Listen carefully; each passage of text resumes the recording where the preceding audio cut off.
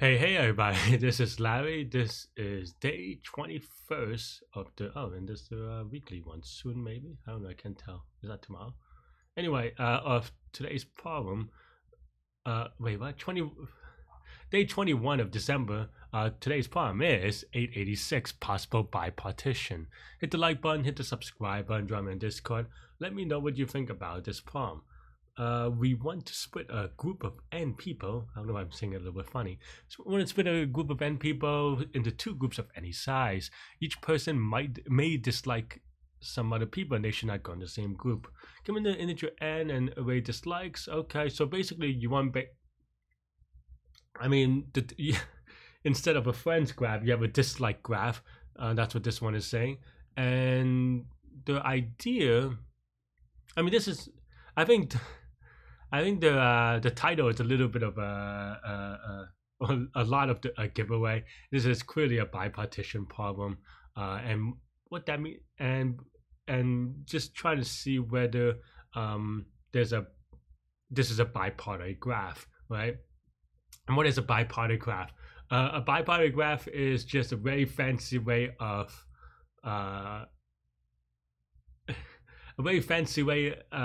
saying that a graph that is you can split into two halves, right?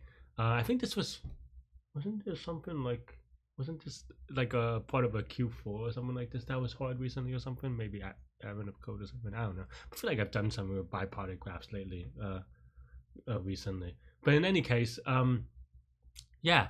And another way to say that you can bipartition a graph into two groups is, of course, saying that it's two colorable.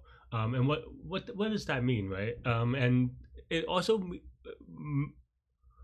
comes up with respect to a graph that is not necessarily the breadth-first search one, but it doesn't have to be what was I going to say? Sorry, I'm a little just took a nap and a little bit off. But no, what I mean is that just two colorable, and it doesn't have to be a connected graph. That's the word I was looking for. Meaning that you can have it's not a forest, but basically you could have a disconnected graph with different components, and for each connected component there's there are technically two ways to make it two colorable if it is two colorable, right? Meaning that it's the same color and then maybe the inverse of those colors. So and the idea behind this really is pretty simple for two coloring. Three coloring is way too harder, and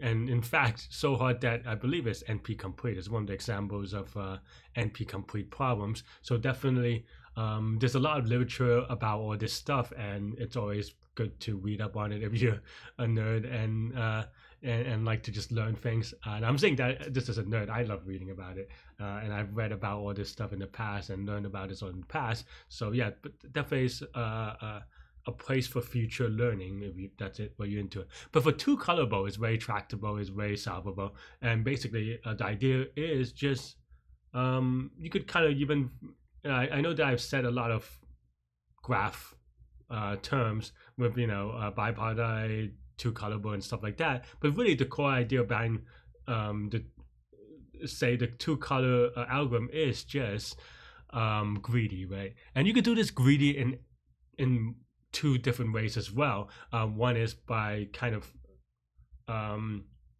with a stack over a queue, right? Kind of depth first search or breadth first search. And let me just kind of add a little bit of a visualization here. Is just that let me set it up real quick. So my hair is pretty funky. I have some hat hair today. I don't know, but basically the idea really is just that, let's say you have some random graph. I'll use one of the examples. So you have one, you have two. I guess this is just a ring, right? Okay.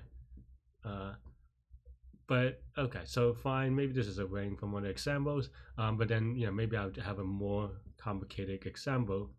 That is and this is what is a K3, which makes it, not possible. But the idea is that, just give any, it doesn't really matter, right? Because in a way, greedy works because everything is forced. And what I mean by forced is that you have no decision to make at any point, right? The only thing you can do is, I guess, the initial decision, but it's not really, it doesn't matter. And what I mean by that is that, okay, let's just say we start at this node and we say, okay, this is color 0, or color, I guess a number is not a color, but you know what I mean. But let's just say this is, I don't know, yellow, right? And then that means that everything next to it has to be a different color, right? So if this is yellow, let's say the other color is, I don't know, green, right? That means that by definition, these two have to be green.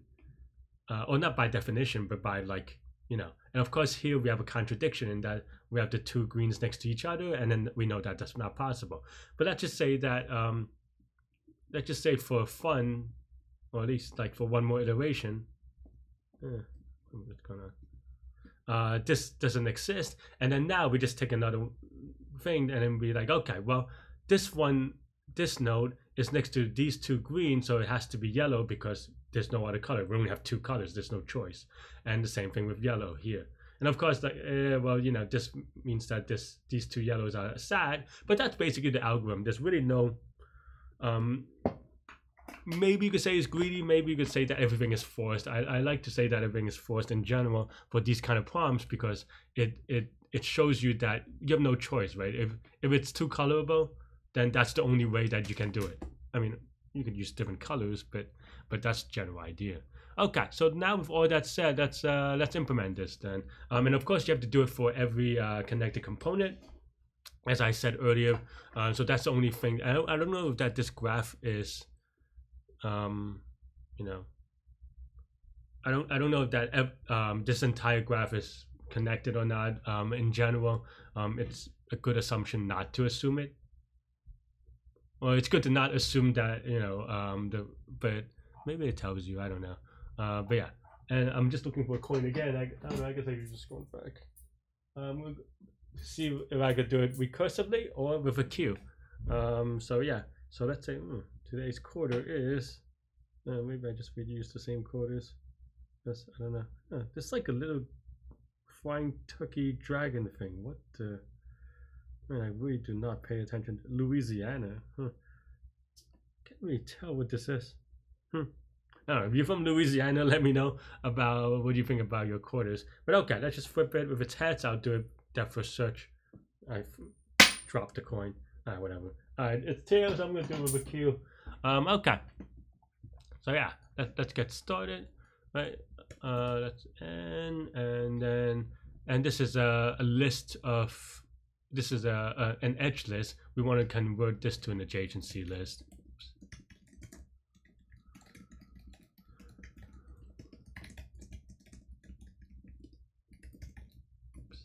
How do I keep on misclicking this?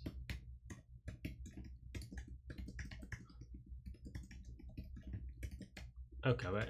Man, my typing is way poor today. 99% accuracy, not quite. Right?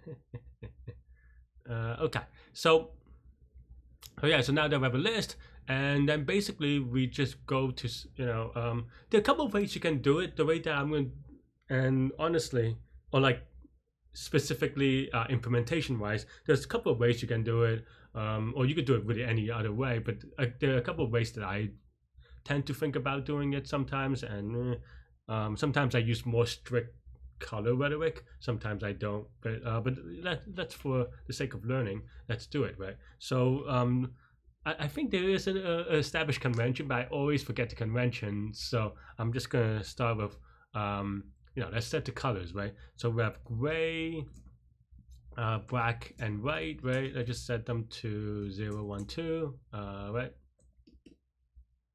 And then now we have let's just say a colors array.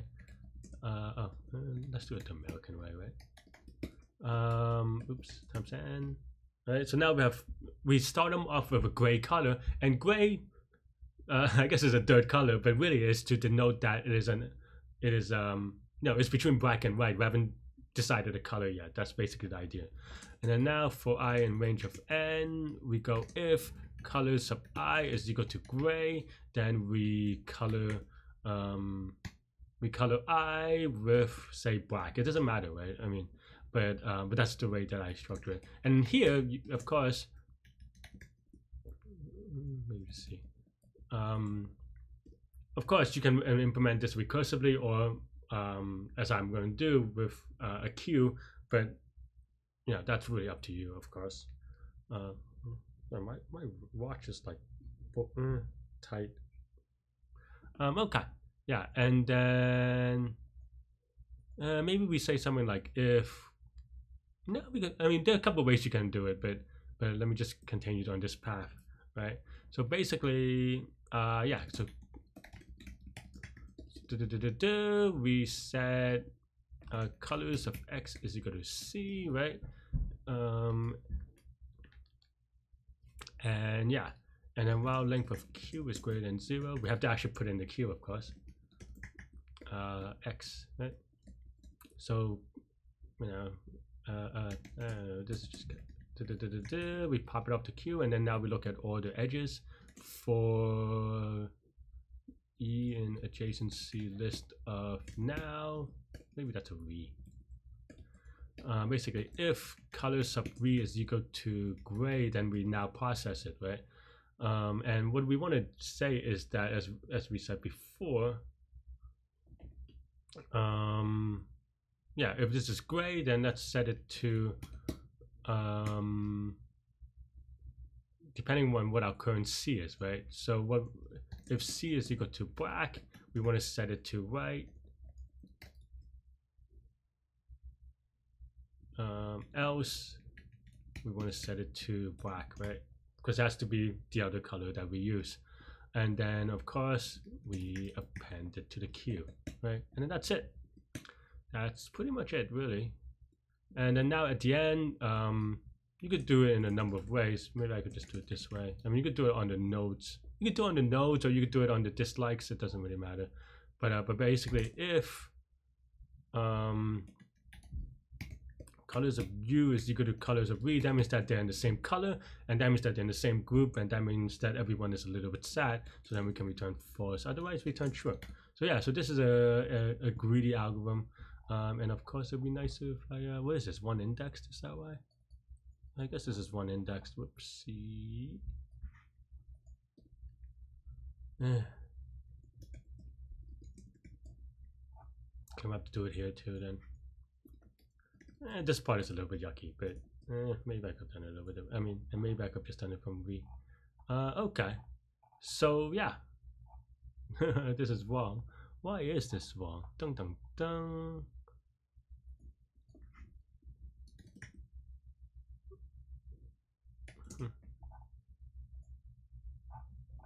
One, two, huh.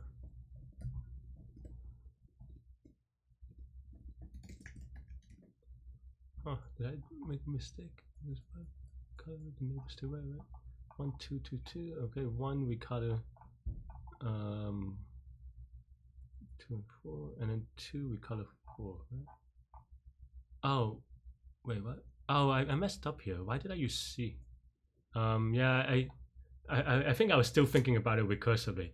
What C should be, this is not C, it should be colors of now, because this is the node that we're processing. For some reason, I was thinking about the recursive one, so I was using C as a template.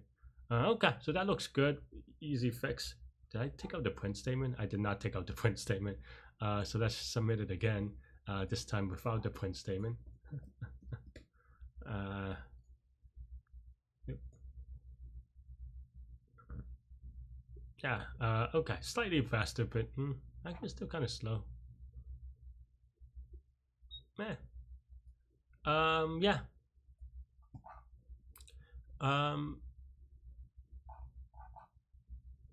Yeah, 995-day streak, nice. But yeah, what is the complexity of this, right? This is going to be linear time, linear space, and of course the linear in this case is going to be V plus Y, where V is the number of vertices or number of people, and Y is the number of edges, which is number of things in dislike. We process this. This is all of Y. This is all of V, obviously, in time and space. and this as well. Here this one's a little bit more confusing to look at sometimes, but basically the summation of all the edges, this is going to be O of y, because for every y it is only going to be added once, right? So yeah, or it's going to be part of a for loop once for every y, maybe twice if you want to count the other side as a bit, because but yeah, but this is O of y, and this is also O of v, because the queue can only contain at most v items, so this is actually O of v plus y. And of course this loop doesn't do anything, because, or like, it's a summation of all those v plus y's, because if this happened every time, that means that none of it only happens for each vertex at most once, because you can only color each vertex once, right? By the constraints that you set yourself. And of course this is O of y. So yeah, so it's total O of v plus y. And yeah, that's all I have for this one. Let me know what you think. Stay good, stay healthy, to good mental health. I'll see y'all later, and take care. Bye bye.